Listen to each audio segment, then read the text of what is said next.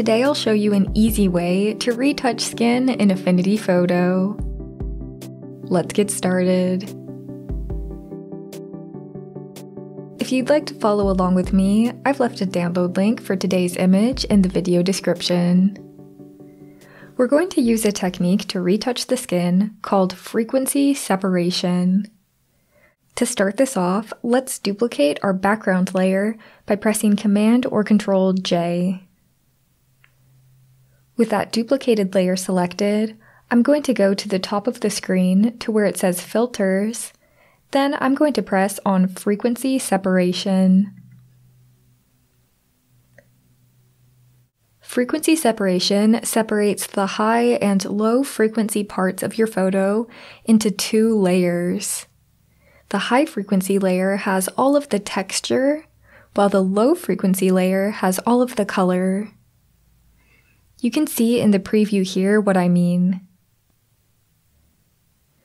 This high frequency side has all of the skin texture, while the low frequency side has all of the color. We can adjust how much texture is visible by adjusting the radius slider.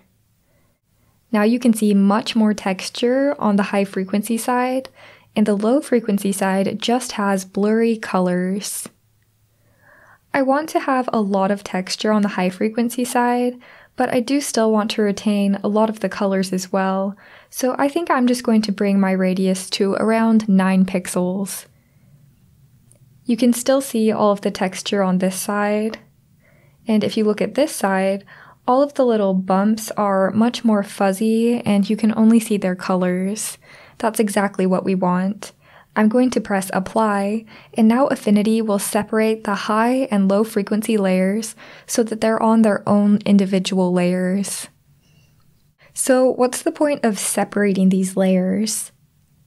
With the layers separate, we can clean up the high frequency texture first, ignoring the colors. Afterward, we can paint on the low frequency layer to smooth out all of those fuzzy colors. This will make more sense as we do it, but just know that painting the colors on the low frequency layer is super satisfying. I think you'll really like it. Let's start off by adjusting the high frequency layer. I'm going to turn off all of the other layers so that we can only see the high frequency layer. Then I'm going to grab the in-painting brush, and usually we change the setting to say current layer and below, but in this case I'm only going to have it affect the current layer. We don't want the other layers to affect what we're painting. Then you can go ahead and paint over any of the blemishes that you see on this texture layer. In this image, one area that needs a lot of work is the forehead. There are quite a few bumps on it, but as we go ahead and in-paint, it's pretty easy to remove those little bumps. I like to make my brush about the same size as the blemish that I'm removing, so that I don't accidentally paint over too big of an area. It's nice to go over these areas without needing to worry about the colors. You only see the texture underneath, and I think that just makes it a lot easier to focus on what you're doing. You can also work a lot faster this way.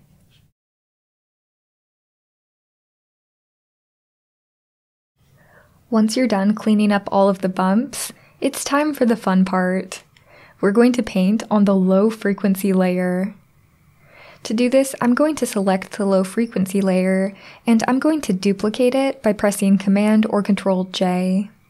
Then I'm going to turn off the high frequency layer, and now we can just see the fuzzy colors of our image. But you can still see some of the little bumps here. That's because bumps on skin can often be multiple colors, meaning that the texture of the skin is affected, but also the colors. So I'm going to grab the paintbrush tool, and I'm going to make sure I have 0% hardness and a nice low flow as I paint. Then we'll go ahead and start on this forehead area. I'll increase my brush size using the bracket keys. Then I'm going to hold down Alt or Option, and then I'll click on the area to sample the color. Holding Alt or Option is going to be really useful as we go through this process, because I'm going to try to sample multiple colors as I go. Normally, painting directly on the skin like this would be a bad idea, because it will affect the texture. But because we have the texture layer as a separate layer, we don't actually need to worry about the texture being affected. Make sure you're sampling multiple colors as you go. Alright, that area looks a lot better. I'm going to turn the high frequency layer on, and then I'm going to turn off the layer we were just painting on so that you can see the before. And here's the after with that smoothing painting. So now you're starting to see the magic of frequency separation. We can paint all we want on this low frequency layer, and the texture will still look nice and natural. I'll turn off the high frequency layer again, and I'm going to continue this process of holding Alt or Option to sample colors, and then painting over the skin. The reason I like using such a low flow for my paintbrush is so that I don't accidentally apply too much of any one color, and I can have nice variety in the colors I'm painting. Another fun thing about frequency separation is you can sample lighter colors and then paint those lighter colors over areas like dark circles to smooth them out. So you can use your frequency separation layers to really smooth out any blemishes, but also you can use it to reshape the face or improve the lighting of the face. Be careful as you're painting not to paint over the edges of your subject too much, otherwise the paint will start to bleed out of the lines. Just make sure to try to stay within the lines or use a smaller paintbrush as you paint around the edges.